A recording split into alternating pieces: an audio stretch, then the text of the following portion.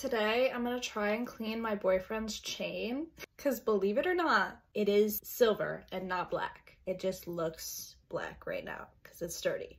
I've never cleaned jewelry before in my life, but it looks really easy, so we're gonna try it. This is just a before shot of the chain before I did anything. I found out this method through a YouTube video, which I could put in the comments. But the first thing I did was line the bowl with aluminum foil. The shiny side has to be up. I don't know why, but it has to be up. Then I put in some baking soda. I don't really know how much. I just kind of threw some in there. And then I put in the chain. And then I poured in boiling water. At this point, it smelled kind of weird. And I wasn't sure if I should be breathing it in. So I opened all the doors and windows in my house. The original tutorial didn't have like a warning about that. So I'm really not sure. I stirred it around a bit and then took it out. And the results were insane. This is the before and this is the after. Like, I'm not joking. This looks like a brand new chain. This is the before and this is the after. Insane.